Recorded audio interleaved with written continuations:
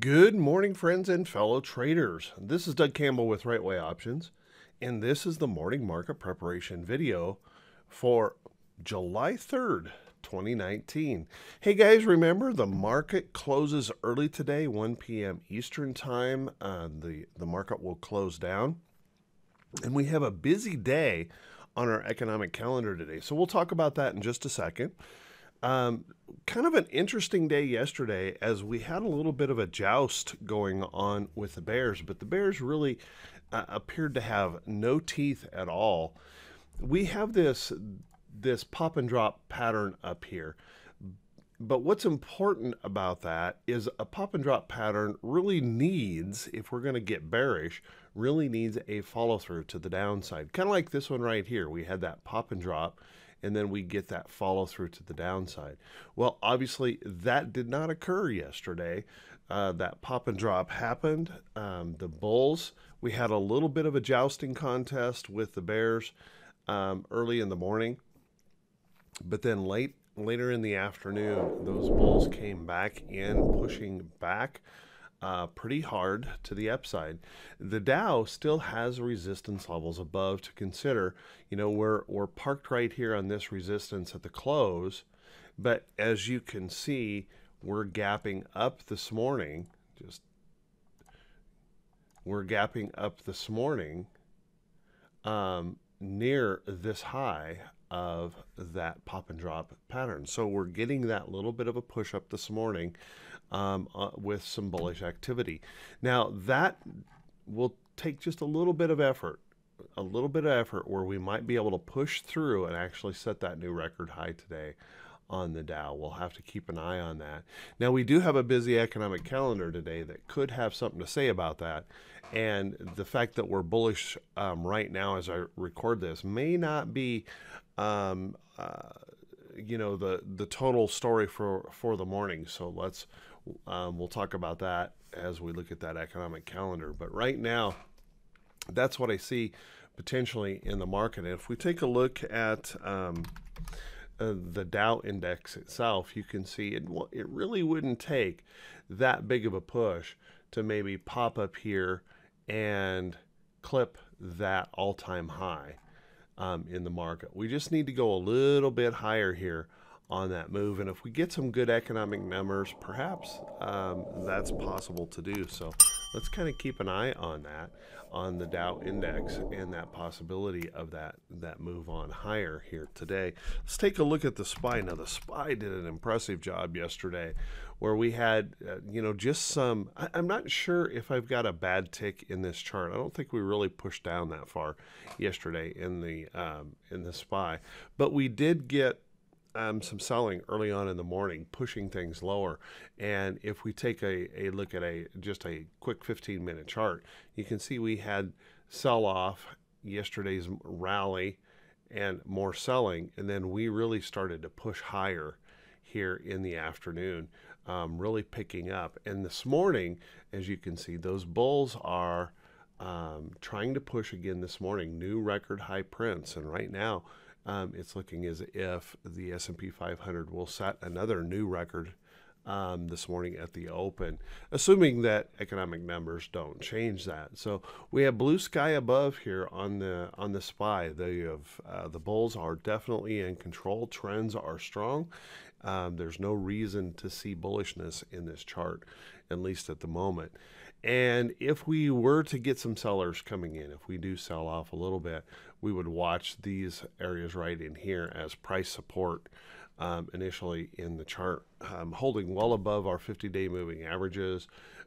Here in the chart, everything is looking pretty darn good overall in this market. So let's take a look at the Qs.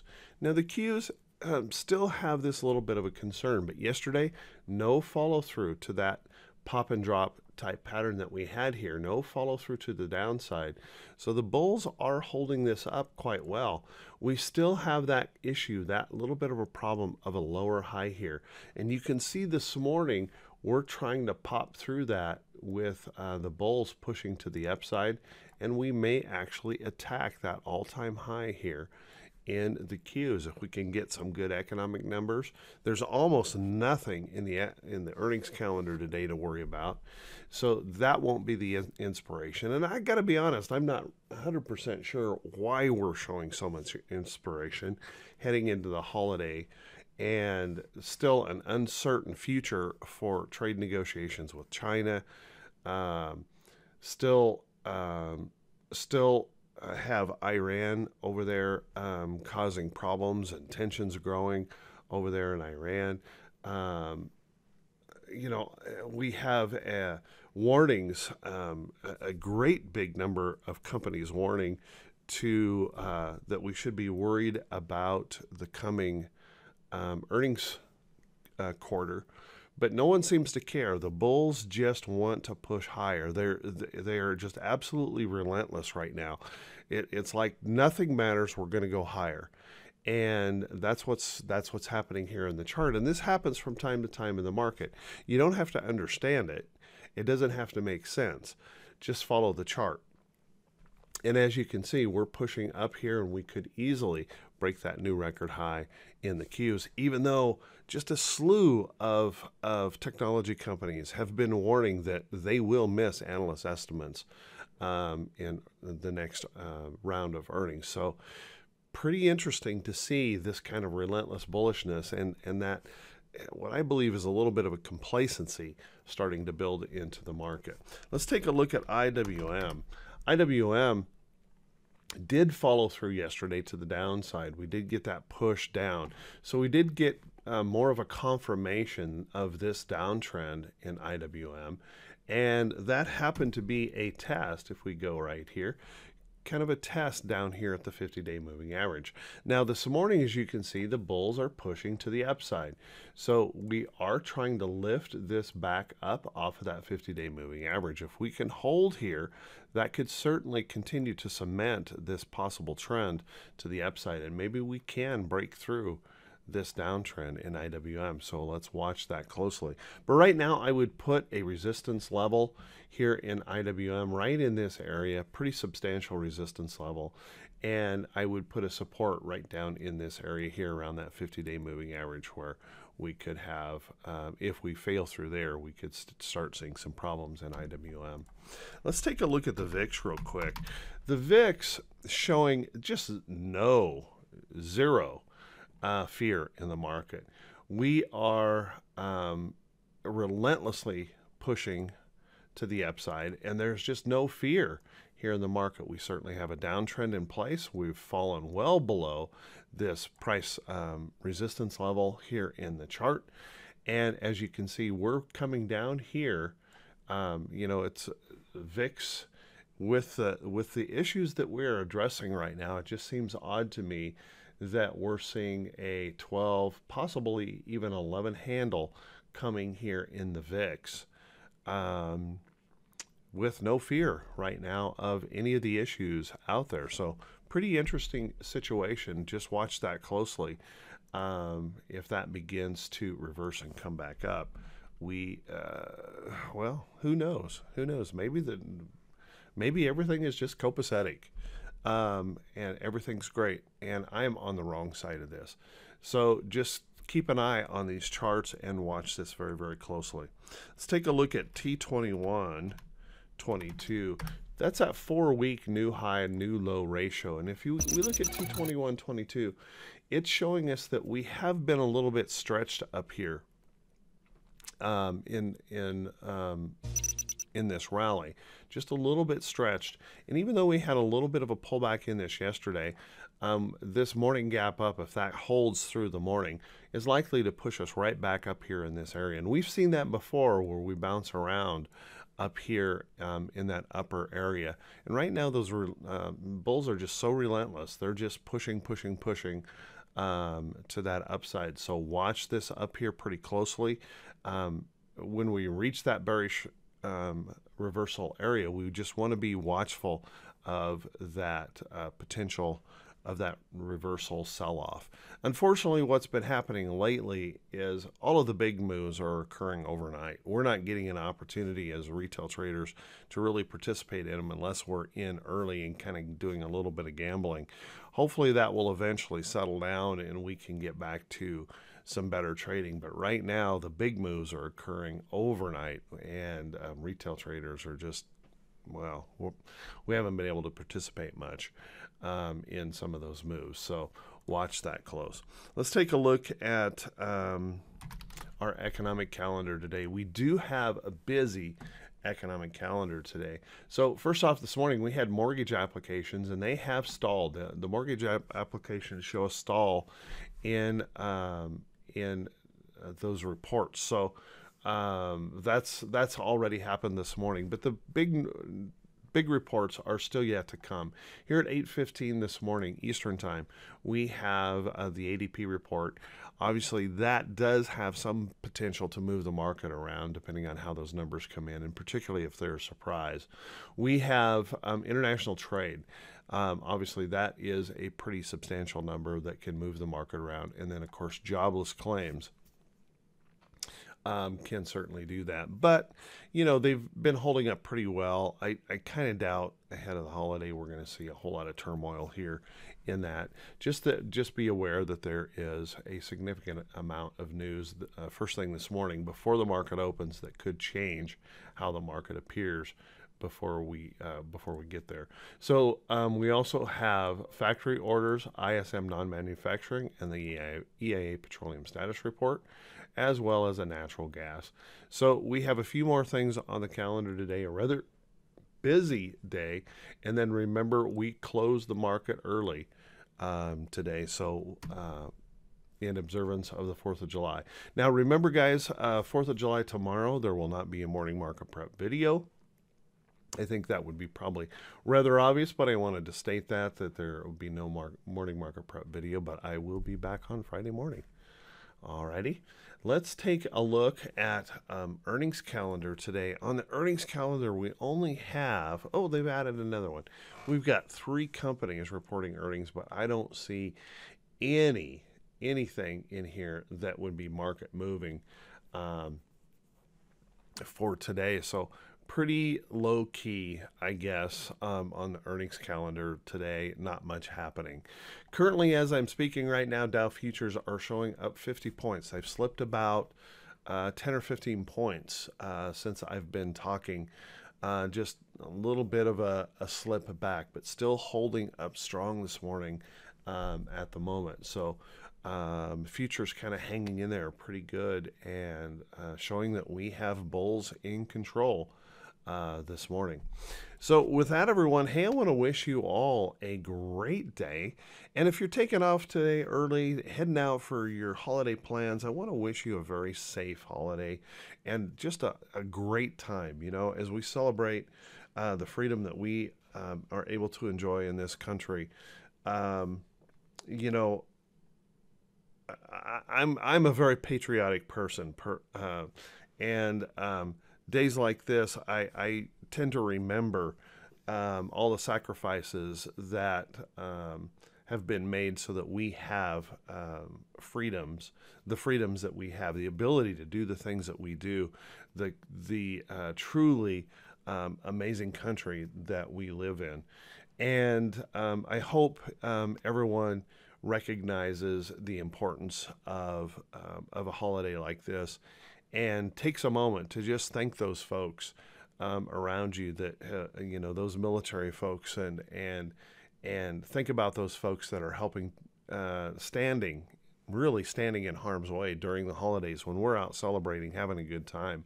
All of those folks that are making sure that we remain safe.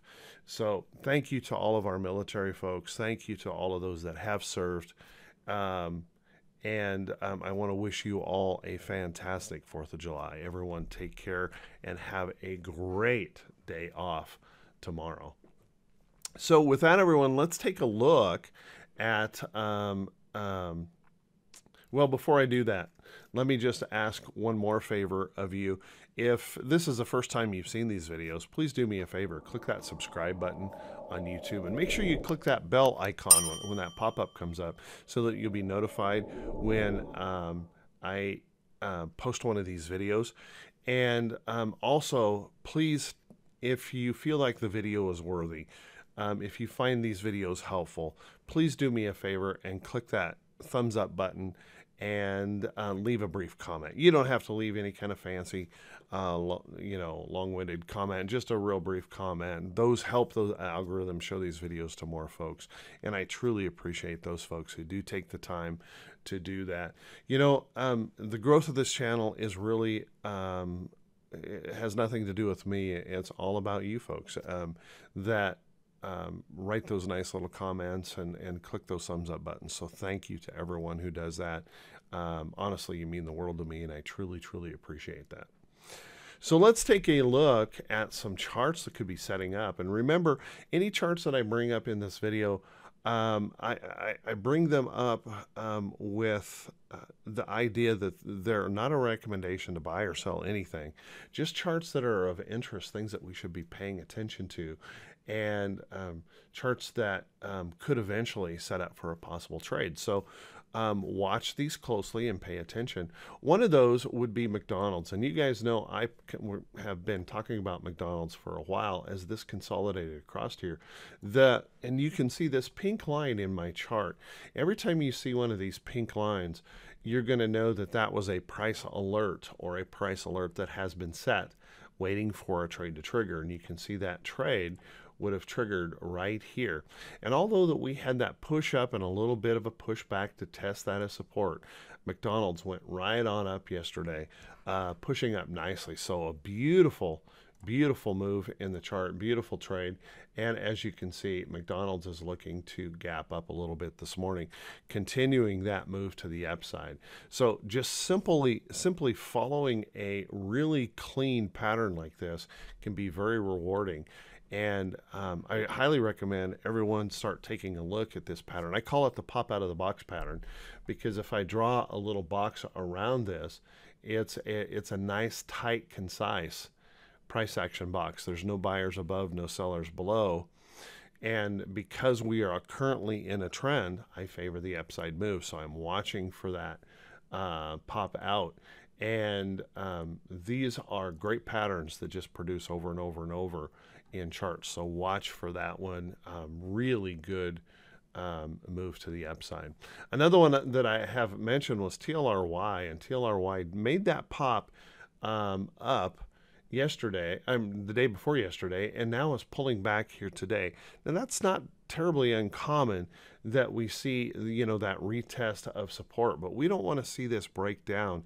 If you are in TLRY, remember, right now the stop loss should be below this area or somewhere in that vicinity, and we don't want to see this break this back down. So if this follows through back to the downside, that would be a problem. However, if it doesn't follow through to the downside, we could have the same situation that we have in McDonald's, where we get that one-day pullback and then we reverse back up to the upside and continue to move on. So watch TLRY. There's still an opportunity, maybe setting up here, but it's a little bit of a question mark right now in the chart.